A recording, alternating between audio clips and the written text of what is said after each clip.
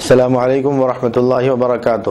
قال اللہ تبارک و تعالی فی القرآن الکریم والفرقان المجید اعوذ باللہ من الشیطان الرجیم بسم اللہ الرحمن الرحیم ان الصلاة تنہی عن الفحشاء والمنکر ولذکر اللہ اکبر الى آخر الآیت الشریفہ. وقال اللہ تبارک و تعالی فی القرآن الکریم فی موضع آخر اقیموا الصلاة وآتوا الزکاة. اللہ رب العزت نے قرآن کریم میں نماز کے متعلق ارشاد فرمایا کہ نماز قائم کرو اور بے شک نماز منکرات سے اور فاحشات سے روکتی ہے.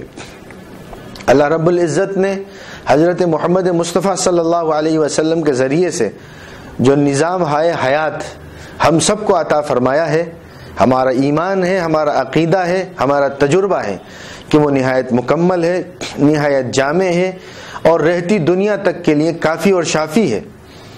اس نظام کے تحت اللہ رب العزت نے ایک حکم فرمایا کہ نماز قائم کرو، جس میں مسلمانوں کی اجتماعیت کا مظہر ہے.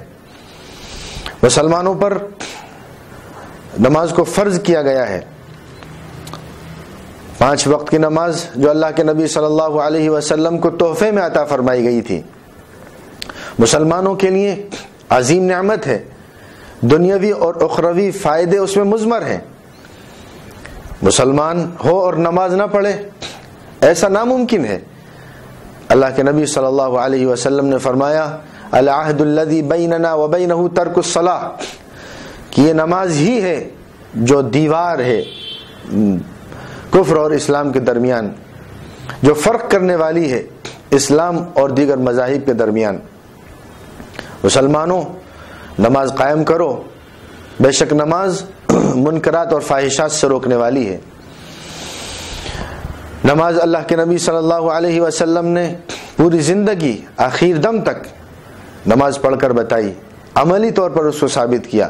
یہاں تک کہ اللہ کے نبی صلی اللہ علیہ وسلم جب آخر عمر میں مجبور تھے، پیروں سے چلا نہیں جا رہا تھا، تب بھی 2 صحابہ کے سہارے آتے اور مسجد نبوی میں نماز ادا فرمایا کرتے تھے. آپ کا جاکنی کا عالم تھا، آپ اس دنیا سے رخصت فرما رہے تھے. اس وقت آخر میں وصیت فرما رہے تھے اور یہ کہہ رہے تھے کہ نماز کا خیال رکھنا. نماز ایک عظیم نعمت ہے. مسلمان اپنے اس عظیم نعمت کو جس میں دنیاوی اور اخروی فائدے موجود ہیں اس کو چھوڑ دیتے ہیں. ہمیں حیرت ہوتی ہے کہ وہ کیسے مسلمان ہیں. ایک طرف وہ لا الہ الا اللہ محمد الرسول اللہ کلمہ پڑھتے ہیں، ایک طرف اسلام کا نام لیتے ہیں، رسول پاک علیہ الصلاۃ والسلام کے عشق کے دعوے کرتے ہیں، اور دوسری طرف خود نبی پاک علیہ الصلاۃ والسلام کا عظیم حکم اور خالق کائنات کا عظیم فرمان کو چھوڑ دیتے ہیں. شادی بیاہ کی وجہ سے، دوست و یاروں سے ملنے کی وجہ سے، موبائل کے استعمال کی وجہ سے، کاروبار کی وجہ سے، شادی بیاہ کی وجہ سے اس عظیم نعمت کو چھوڑ دیتے ہیں، جس میں جسمانی فائدے بھی موجود ہیں، اخروی فائدے بھی موجود ہیں، جس میں اللہ کے نبی نے فرمایا کہ اول ما یحاسب یوم القیامت الصلاۃ، سب سے پہلے مرنے کے بعد جس چیز کا حساب ہوگا وہ نماز ہے. اس نماز کو ہم چھوڑ دیتے ہیں.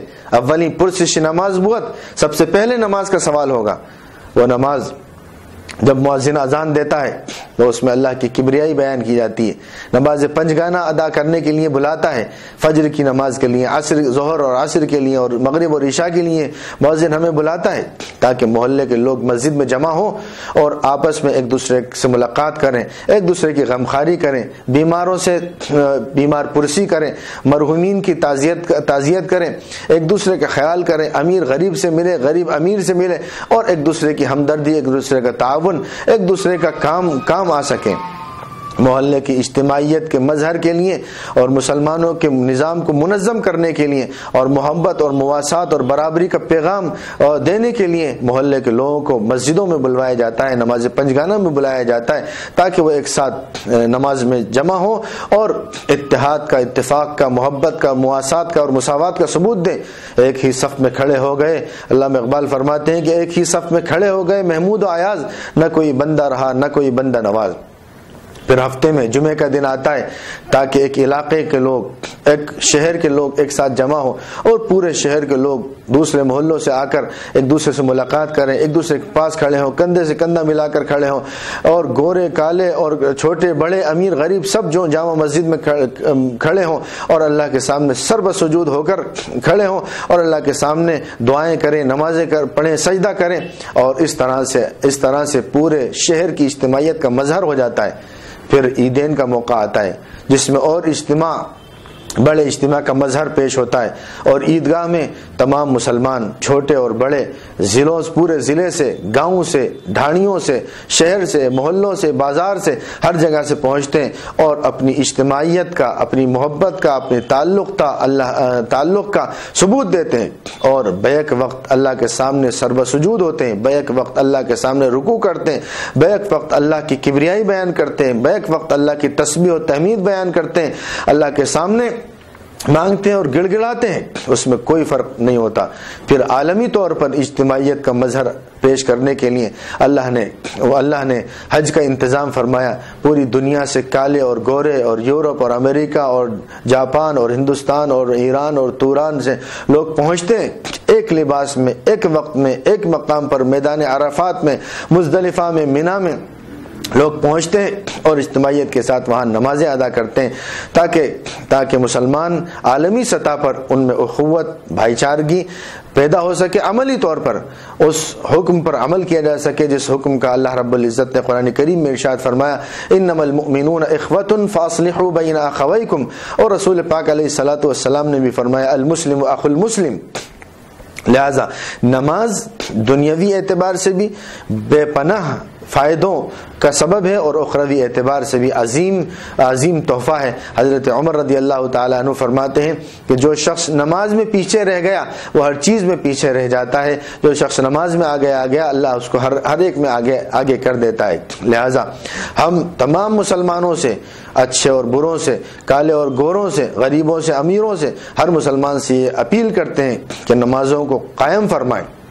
اگر بیمار ہے، کھڑا ہو کر نماز نہیں پڑھ سکتا تو بیٹھ کر نماز پڑھے، بیٹھ کر نماز نہیں پڑھ سکتا تو لیٹ کر نماز پڑھے، لیٹ کر نہیں پڑھ سکتا اشارے سے نماز پڑھے، لیکن نماز کسی حالت میں معاف نہیں ہے، کسی حالت میں معاف نہیں ہے۔ لہذا ہم گزارش کریں گے کہ قرآنی آیات موجود ہیں، ان کو پڑھیں، دیکھیں، سمجھیں اور نماز کی اہمیت کو سمجھیں۔ آپ اس کو جب نماز اپنی زندگیوں میں لائیں گے تو گھر میں سکون، اطمینان پیدا ہوگا اور مختلف آفتوں سے محفوظ رہیں گے۔ جب آپ باوضو رہیں گے تو مختلف قسم کی نظر بد سے، آسیبی اثرات سے، سحر سے، ہر قسم کی چیزوں سے بھی محفوظ رہیں گے۔ آپ کے کاروبار میں بھی برکت نصیب ہوگی، اور پھر جب خاتمہ ہوگا تو اللہ خاتمہ ایمان پر فرمائے گا۔ اللہ تعالی ہم سب کو نمازوں پر عمل کرنے کی توفیق عطا فرمائے، نماز پنجگانہ ادا کرنے کی توفیق عطا فرمائے، مسجدوں سے تعلق عطا فرمائے، جیسا کہ حدیث پاک میں ہے کہ 7 لوگ میدان محشر میں عرش کے سائے میں ہوں گے۔ ایک وہ شخص بھی ہوگا، وہ نوجوان بھی ہوگا کہ جس کا دل مسجد میں اٹکا ہوا ہوگا۔ لہذا مسجدوں کو نمازوں کے لیے بنایا گیا ہے، وَأَنَّ الْمَسَاجِدَ لِلَّهِ فَلَا تَدْعُوا مَعَ اللَّهِ أَحَدًا، اور مسجدوں میں نمازوں کو قائم کریں، اسی کا اہتمام کریں۔ اللہ تعالی ہم سب کو نماز کی اہمیت کو سمجھنے کی توفیق عطا فرمائے اور نماز پنجگانہ ادا کرنے کی توفیق عطا فرمائے۔ جزاکم اللہ خیر، احسن الجزاء، والسلام علیکم ورحمۃ اللہ وبرکاتہ۔